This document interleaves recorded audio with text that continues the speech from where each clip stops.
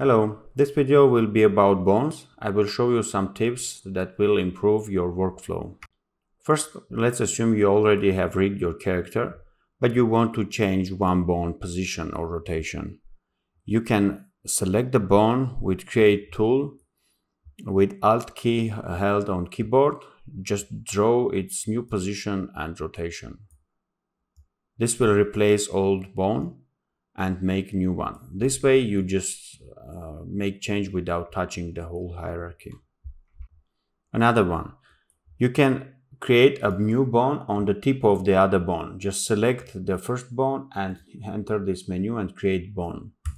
This will create the bone at the tip of the parent bone.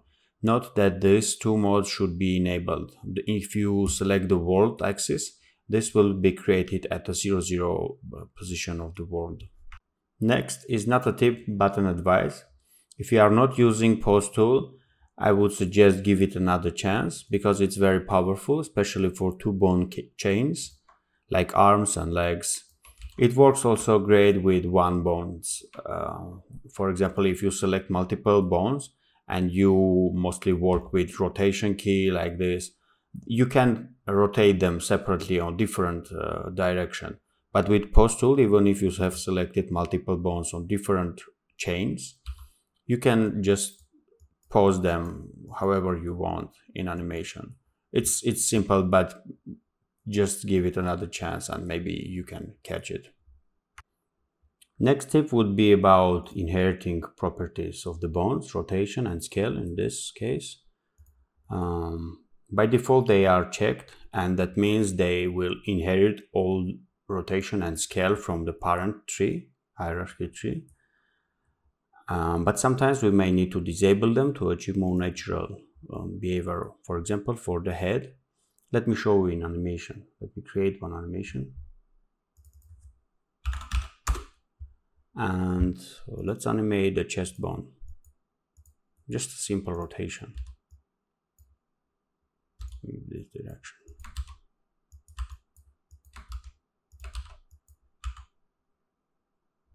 Yeah, let's make it shorter.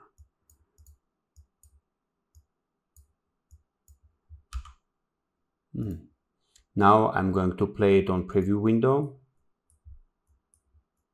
Take a look at this at the bottom right, and let me check and uncheck the rotation inheritance so you can see the difference. This is the head bone. This is unchecked. You can see that head is not rotating while it is moving as it should be. And this is default behavior with rotation inheritance enabled. You can do the same setup with scale. For example, I do this when I make a breathing animation. Let me actually show you. We key this point, and maybe here I want to scale up a bit.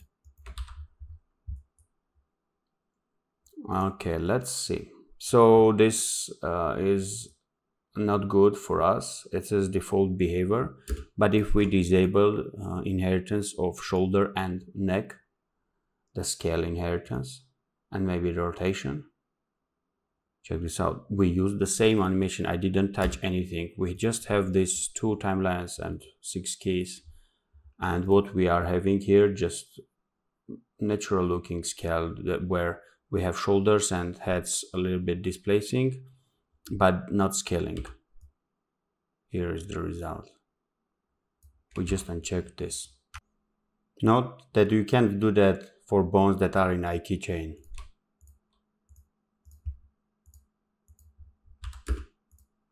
Those are disabled. Next advice would be using show and hide of the bones to isolate some section of the skeletons. If we want to work with legs, we can hide the torso with just one click of the mouse. We just select the torso and right click on the dot. It will hide them.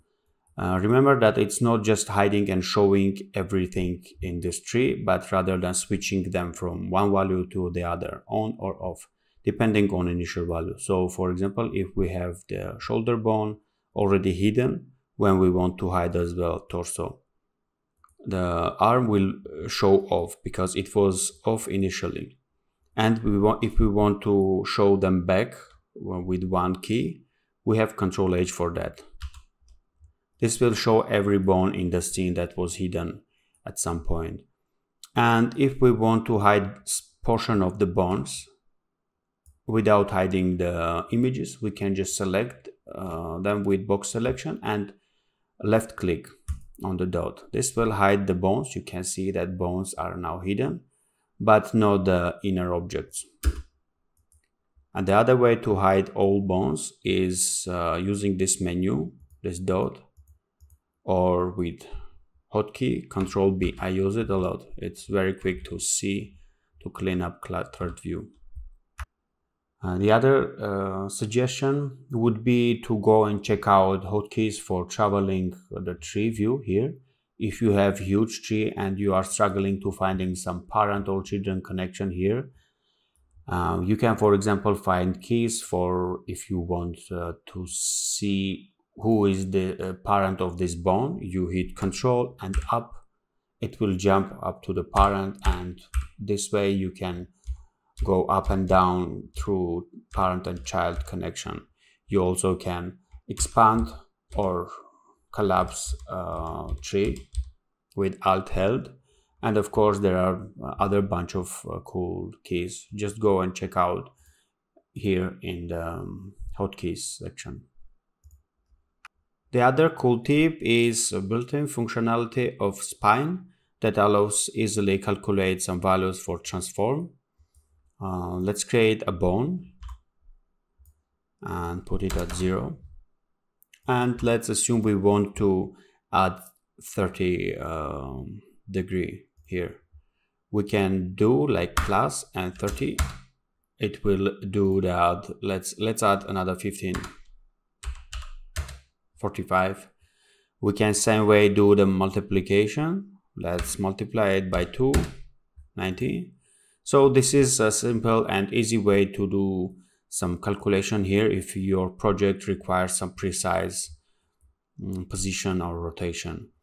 Remember that for minus you have to do the plus and then minus 45.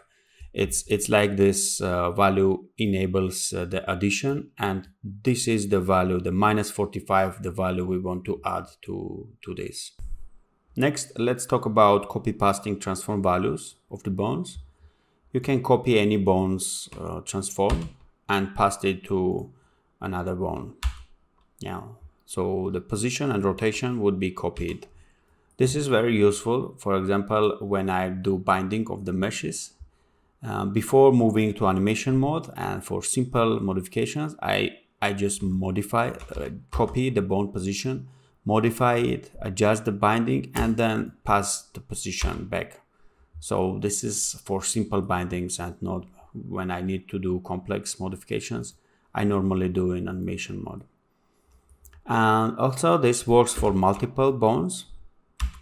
If you copy, for this example, this chain and then modify them, you can again select them and paste. They will be reset to these copied values. Another use of this copy pasting feature for bones is animation. For example, if we want to imitate some kind of eye key, like this foot is on the ground, we can copy bone transform. Note that it's not copying the key, there is no key for transform, but it's copying the transform values of this bone, the position and rotation of this bone. So we copy it, we key it here, and we can key it for next few frames if we want it to stay on the same exact position. This will make sure that our bone is exactly at that position. You can see that this bone is not moving, and it helps us. Otherwise we would need to match the position manually. Lastly, you can change the length of the bones here, or if you hover at the tip of the bone, the icon will appear that will allow you to change the length. Also, if sometimes you need to make some bone more clear to understand, You can enable its name here. It allows to also find it and click it much easier. This is it. Thank you for watching. Like the video if you think it was helpful so the other people can see it too. And let me know if you think some other part of the spine can be covered.